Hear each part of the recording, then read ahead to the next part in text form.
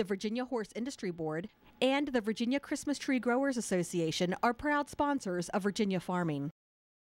This program's brought to you by the Virginia Farm Bureau. Large or small, Virginia farmers work year-round to help put food on your table.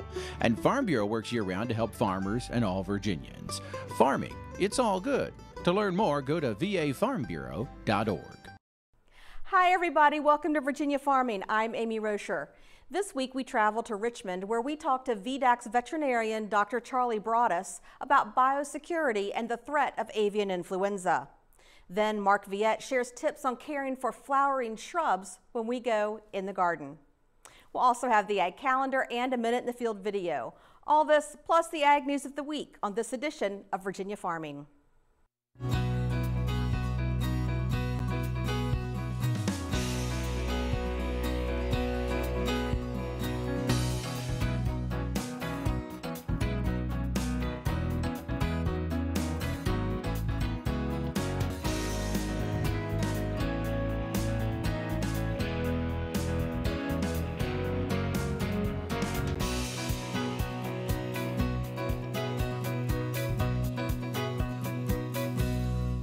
According to VDACS, Virginia farmers intend to plant more peanuts, oats, and hay this year, but less cotton, tobacco, winter wheat, and soybeans.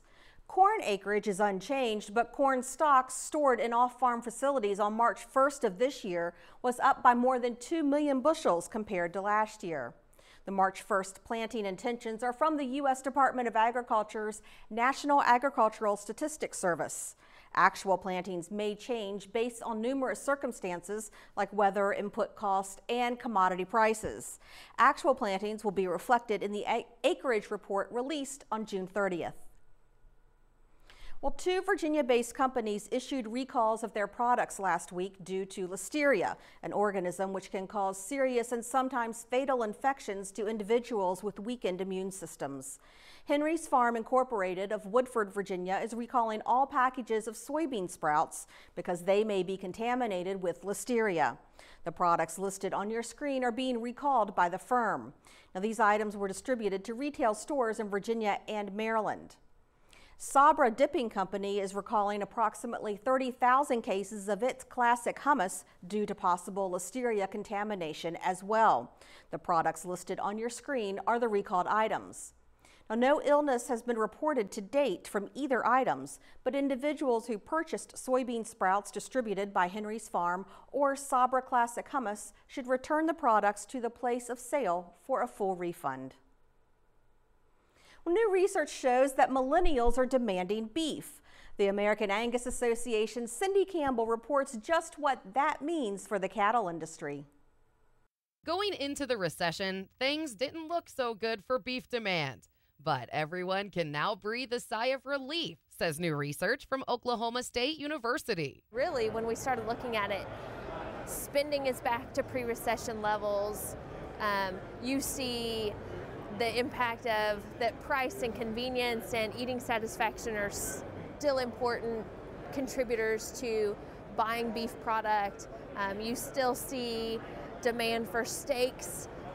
You even have lower income households that are making more meals with meat, although that might be ground beef, but it's still using meat, and that you still see a great demand for beef product even with the recession that we've been through. Millennials, those who are 18 to 34 years old, consume more beef than those over 35.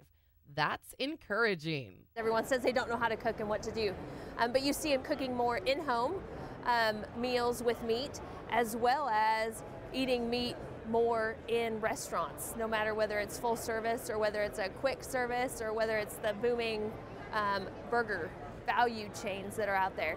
And so the fact that millennials are eating more beef than the other groups and that they're willing to pay for steaks and ground beef and any cut is huge for the beef industry. The research also pointed to a growing trend toward higher demand for branded beef products. You can look at any product, ketchup, pickles, just take pop, right? Everyone has a brand that they prefer to consume. And that brand loyalty is carrying through with beef products now. You see more people that would prefer a national brand over a store brand. And so the impact of brands, no matter what brand it is, CAB or any brand, once you can gain that customer, and if you can provide them the eating satisfaction that they're looking for in a product that they like, they're going to go back to that no matter what it costs because they know they can get the value. Brands help consumers decode the meat case and guarantee their grocery store investment is worth it. I'm Cindy Campbell. Thanks, Cindy. Another type of investment in beef scored this Virginia girl some scholarship dollars. The Certified Angus Beef brand awarded $26,000 to 6 students for their community and beef industry leadership and achievements. The top undergraduate Colvin Scholarship Award went to Elizabeth Nixon of Rapidan, Virginia, who attends Oklahoma State University. Nixon said genomic testing to help find superior animals in a herd can increase predictability and consistency, an important role science and genetics play in delivering more predictable beef sizing and high-quality eating experiences. After graduation, the Animal Science and Agricultural Communications double major wants to work in the communications for the beef industry. Congratulations, Elizabeth. Well, biosecurity on poultry farms is not to be taken lightly. With the threat of avian influenza spreading east, even backyard chicken farmers need to be taking precautions. VDACS Veterinarian Dr. Charlie Broaddus joins us next on Ag Insights.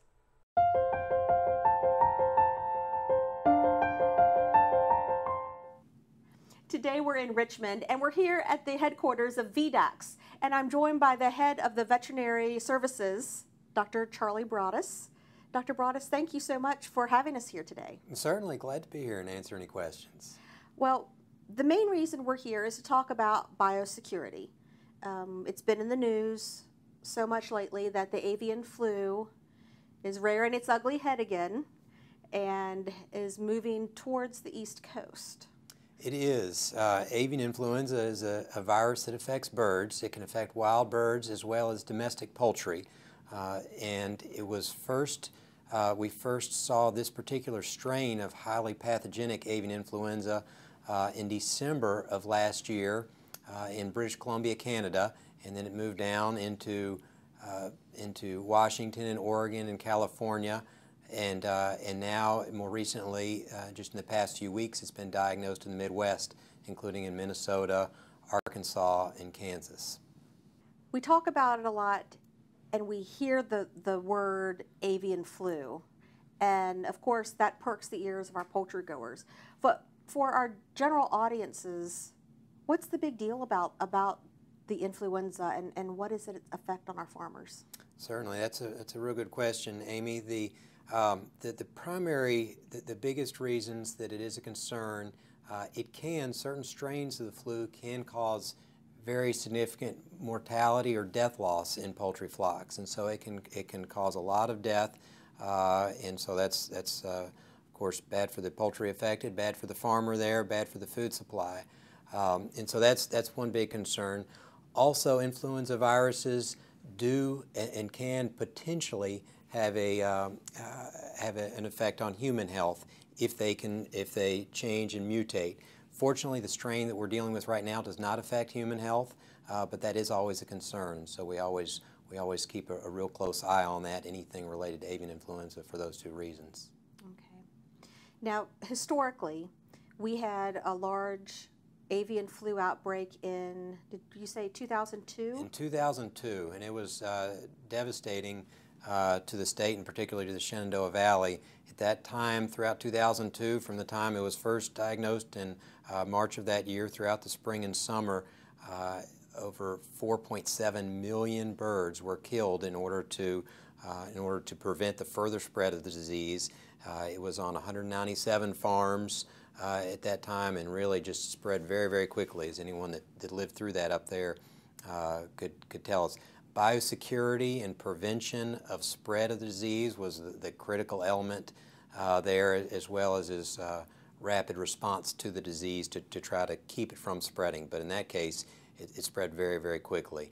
Now, fortunately, since that time, we have a number of mechanisms that are in place to try to prevent that from happening to that extent again. And one of those is we do a lot of, the entire poultry industry does a lot of surveillance for avian influenza to try to detect it early on before it's spread to that extent. Okay, so you say surveillance, and that's one of my questions. How can you tell if a bird has the influenza? That's a good question, and certainly something we advise people to be on the lookout for. Kind of like flu in people, it can look like a lot of other diseases. So the same thing with flu in birds, but it causes inappetence, listlessness. They don't want to drink as much. Sometimes they can have swollen combs. They can have splotchiness on their legs. But basically, they don't, just like a person with the flu, they don't feel good. They don't want to eat. They don't want to drink. And in severe cases, they die. And so that's a poultry farmer will often see some of those signs. Perhaps a decrease in egg production if it's a laying flock, and then they'll see an increase in mortality, birds dying there. And at that point, it could be any number of causes for that type of condition, but one of the possibilities that they would be thinking of would be avian influenza, and so they'd submit either the birds or samples from them to our labs, and the avian influenza test would be run at that point. So if a bird is diagnosed as having the avian influenza, what happens? What happens next? Is the entire flock destroyed? It depends on the strain. The type that's circulating across the Midwest and the western part of the country, or that there's been diagnoses of this year, is called highly pathogenic avian influenza, and that is a strain that the USDA has a program for, in which case, according to their plan, those birds would be depopulated or humanely killed in order to prevent the further spread of disease that way. So that's with that particular strain. There are other strains of avian influenza where it is possible to not have to kill the birds if other measures can be taken to prevent spread of the disease. They can still be potentially, in some cases, moved to humane slaughter when they're no longer infectious or of any threat to other birds. So you had mentioned that it's carried by wild waterfowl. Right. So do these birds, I know that I've heard farmers say that they don't like to have the Canadian geese around because they are associated with being a carrier. Do those birds, are they actually carriers, or do they actually have the virus? It just doesn't affect them the same way it affects poultry. More is what you said there at the end of your question. They do become infected, but it doesn't tend to cause the sickness and the death that it does in domestic poultry. So they'll get it. To them, it's no big deal. They have a little bit of flu symptoms, as we'd say, as a person would, but then they get better and resolve. Whereas that same strain could be passed on to domestic poultry, and it's a whole different story. It makes them very, very sick and can kill them. Every strain is different. That's not always the case, but that's generally the pattern that we see with avian influenza, where wild geese, wild ducks will be infected, carry it. They shed a tremendous number of virus particles in their droppings. So when there's goose manure close by to a poultry house and they pick it up that way, it can spread the disease very quickly. How do you think that the wild waterfowl are contracting the virus? They, just like flu in people, it circulates among that population of birds. And just like flu in people, usually in most winters, the majority of us don't get the flu, but a percentage do. And it'll be the same thing in wild birds, where the majority stay healthy, but some of those populations of birds will get the flu, and there's the ones that spread it. That seems to be the case in the spread of the disease in the rest of the country at this point. It's just basically popped up in Minnesota and in Arkansas and in Missouri, and the thought is it was infected wild birds that just happened to roost on or next to those chicken or turkey houses in those cases, and spread the disease that way, even though it hasn't been seen in all of the wild birds or in a widespread sample of the wild birds out in the Midwest. One of the biosecurity measures that I know that I've gone through is dipping.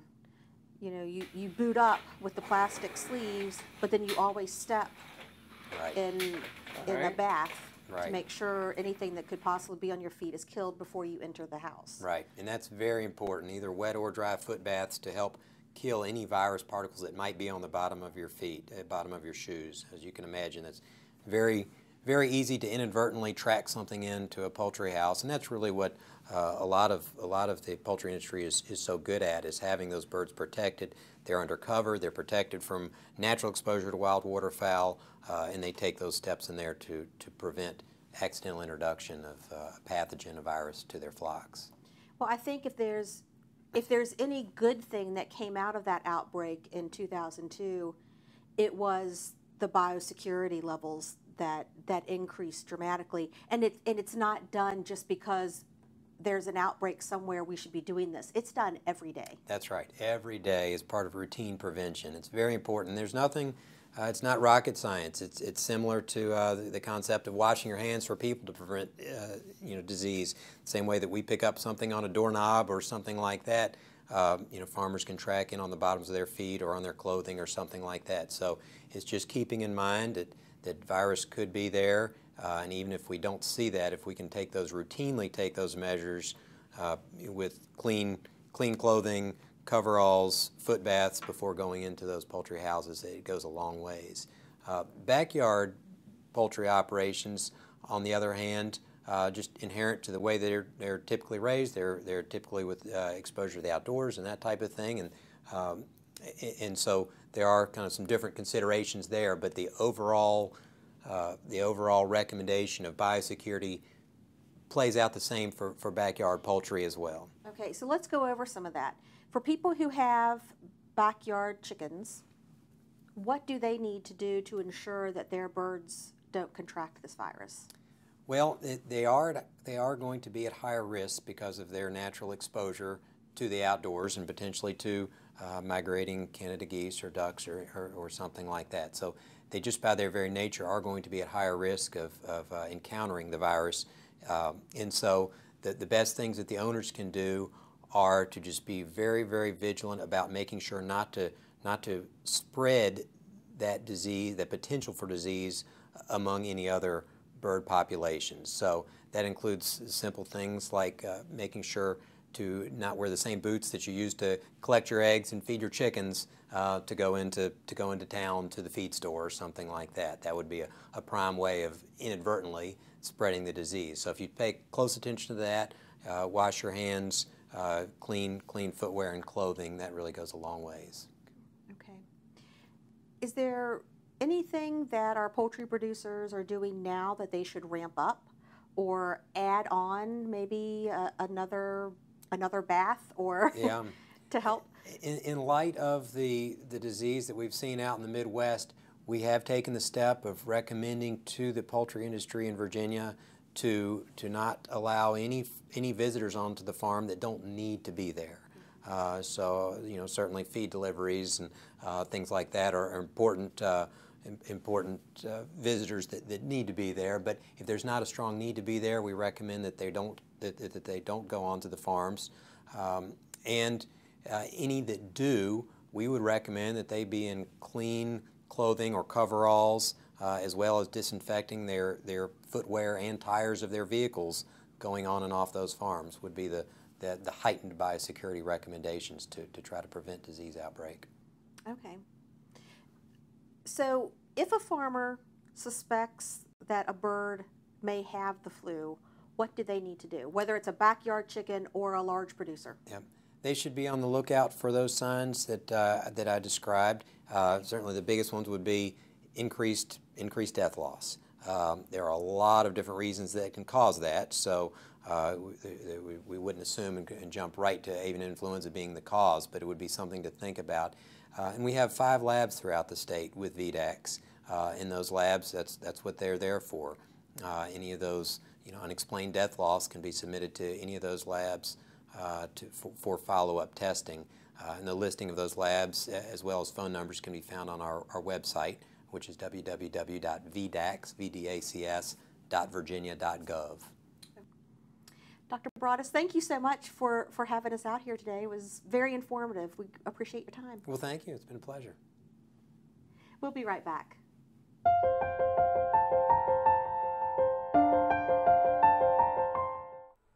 Flowering shrubs like butterfly bushes and crepe myrtle are beautiful additions to your garden. With tips on how best to care for them, let's join Mark Viette in the garden. my favorite flowering shrub, the butterfly bush. It's great to put all over your garden.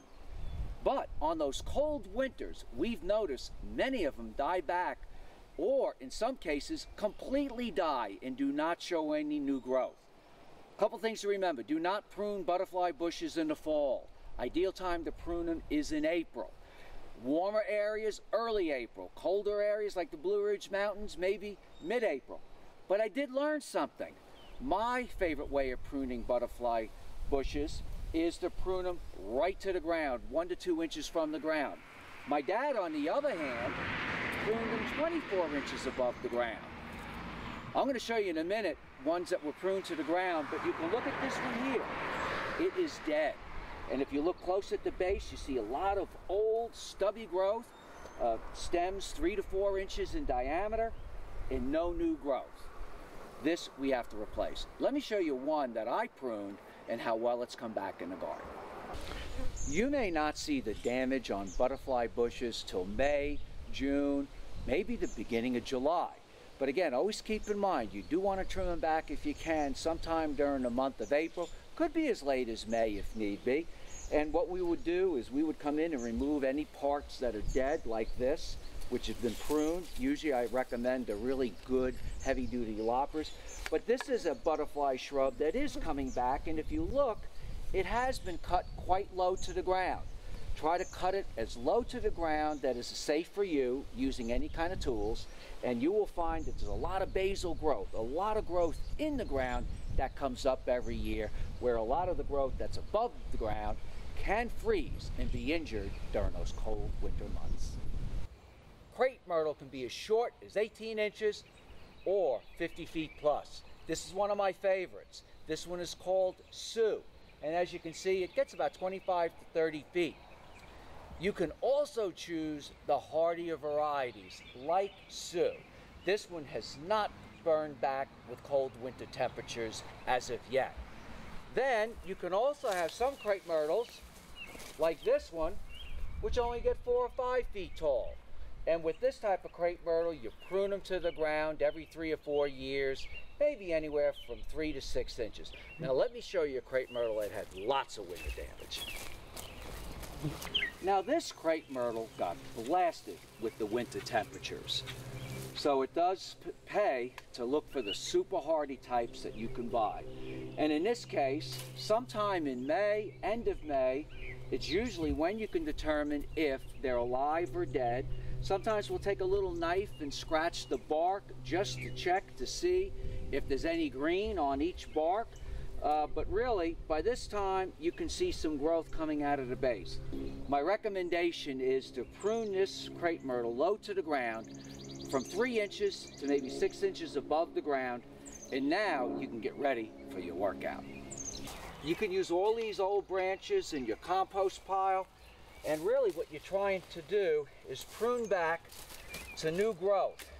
And I would possibly come in and prune these maybe half again farther to the ground. And you can see here all the nice new growth that you've got. So, if you get those hard winters, just get out there, prune the dead out, and then you can enjoy your plants for a couple years till we get those hard, cold winters again. I'm Mark Viette. Join me next time in the garden. Taking a look at the ag calendar, the 3rd annual Market Animal Boot Camp will be held May 2nd at the Rockingham County Fairgrounds in Harrisonburg. This event will answer questions for those 4-H and FFA members interested in showing market animals. There will be opportunities to learn more about each species, receive literature, talk to feed representatives, breeders, equipment dealers, animal health specialists, and also learn more about marketing your animals. There will also be quality animals to purchase by private treaty and live auction. That does it for our show. Thanks so much for watching and have a great week. I'm Amy Rocher for Virginia Farming.